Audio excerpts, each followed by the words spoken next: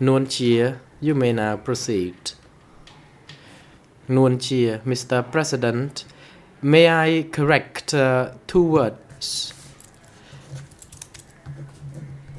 The 80 million hectares should have been said 8 million instead. Number two,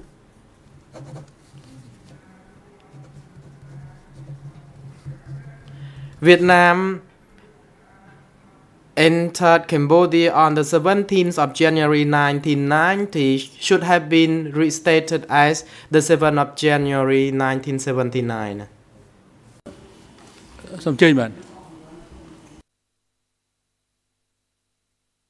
ព្រោះបេះដូងខ្ញុំមិនសូវស្រួល Nuon Chea, my heart condition is not very good. May I request that the session be deferred to tomorrow? The President, indeed, it has been a 20-minute break already. You may take it easy. We understand that we understand your age and your strength. So if you can proceed slowly, we can still proceed. Nuon Chea, I think I perhaps need to have a break now.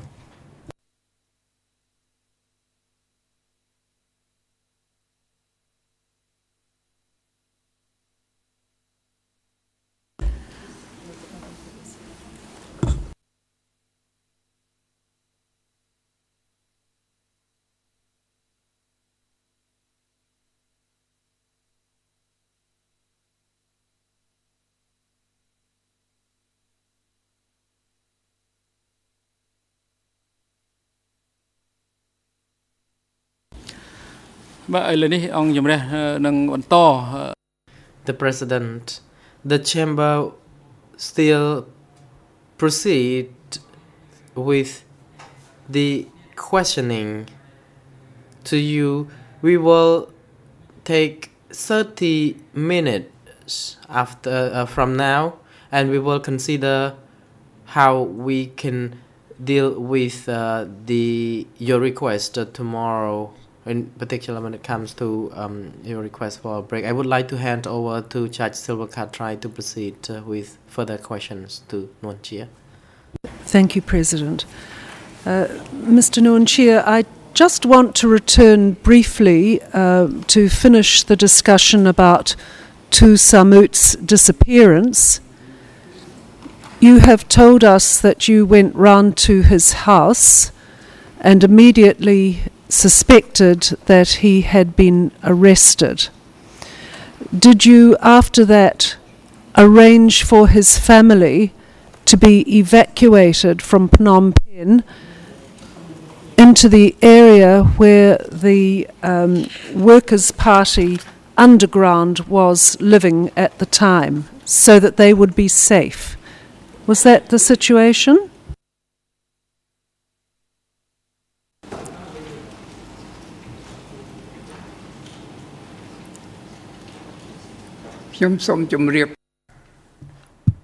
Nuon Chea, at that time, I could not judge that he had been arrested or had a traffic accident. I did not make any decision or had any comment to make to his family. I rushed to return home and reported to Salot Saw that Tu Samut had disappeared. I told Salot Saw that I asked his wife where he could have been or have gone. Then she said he had gone to the market and not yet returned. I had some discussion with Salot Saw how to deal with the situation, because according to the principle, if he were to be arrested, the location where he resided at had to be changed. But at that time, Salotsaw did not make any decision, and he asked me to wait and search because he had people who worked at the military and hospital who could search for the information concerning Tu Samut. He then asked people at the military and the hospital to locate Tu Samut, but to no avail. A few days later,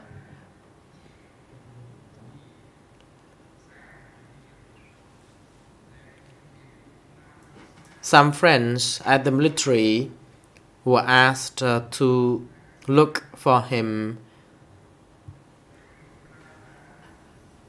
We were told that from the military,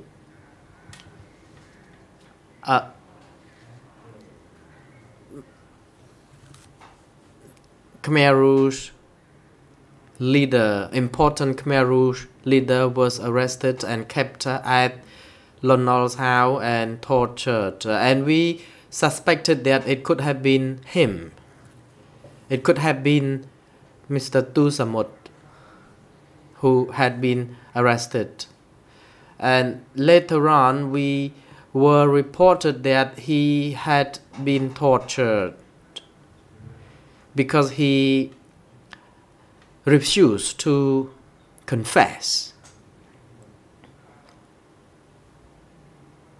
Consequently, he was taken to be killed at Stung Nuon Chea Pagoda, as I already indicated.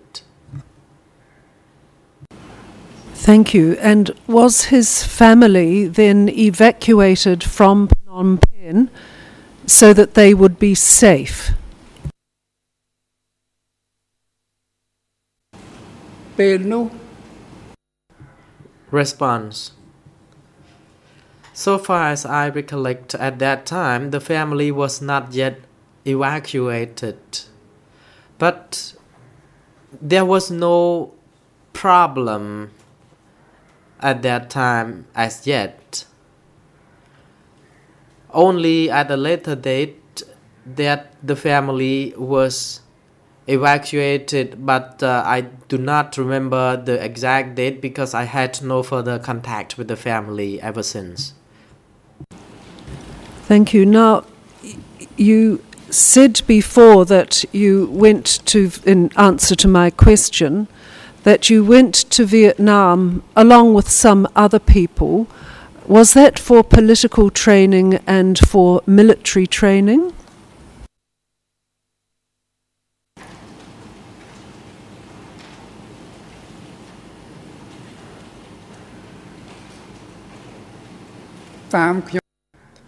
Response.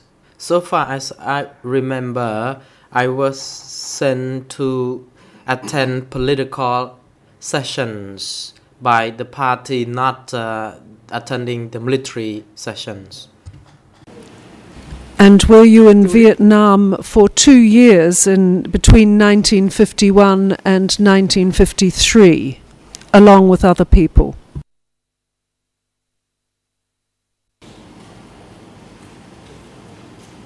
បាទ Response. It was correct, but the date was not correct because I went to Vietnam. I went to Vietnam in 1951, and by only year 1953 that I attended the training session. So how long did you live in Vietnam for your political training?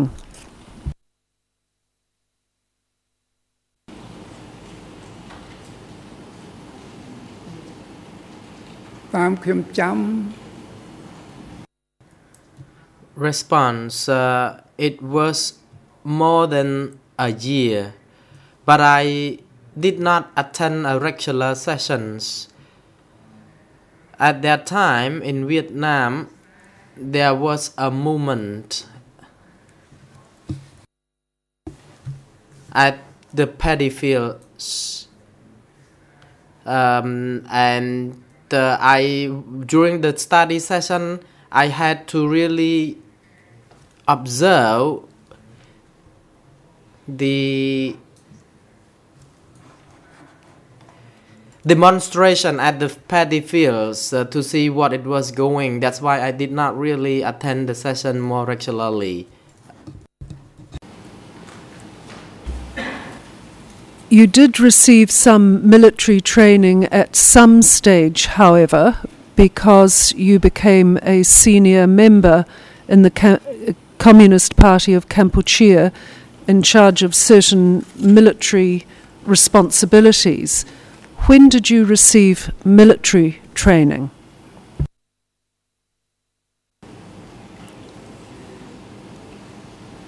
ខ្ញុំសូមជម្រាបថាសេចក្តីរាយ Response: I think that observation is not correct.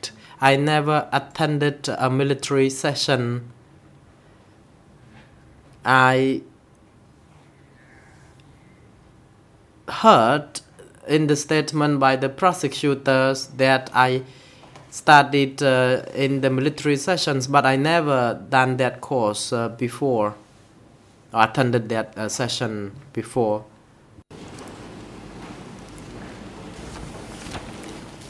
After the Geneva Conference and Accords, you've described the country as being in a state of chaos. Was it during that period that the local communist movement became much stronger because there was much dislike of the Vietnamese for not allowing the Cambodians to participate in the Geneva Conference?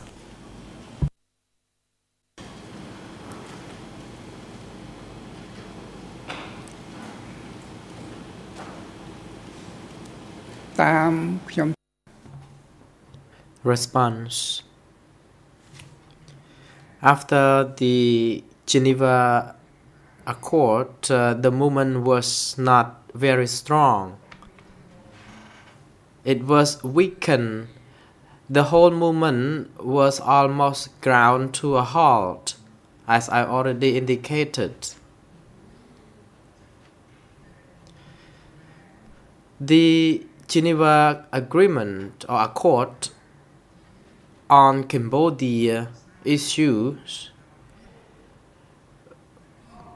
was to demobilize the militaries and asked that all resistant groups be dismissed or dispersed to be civilians and or to live in their society as normal to help the government, but they were persecuted because they were accused of being the Khmer Viet Minh. They were arrested, oppressed, executed, in particular during the general election in the Sangkum Ria Niyom.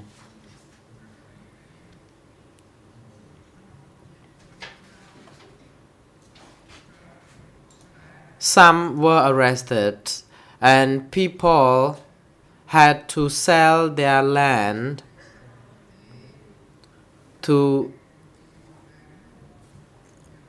secure the release of their loved ones. Many had to escape. Many went to the jungle in the southwest, the northwest, and other locations. People was on a run, and there were only two branches, but the remaining branches were more symbolic. The one in Tramka and the one elsewhere, as I already indicated. And did the Workers' Party see the need to establish a secret defence unit to protect its cadre and its political activities, as well as to attack the enemy?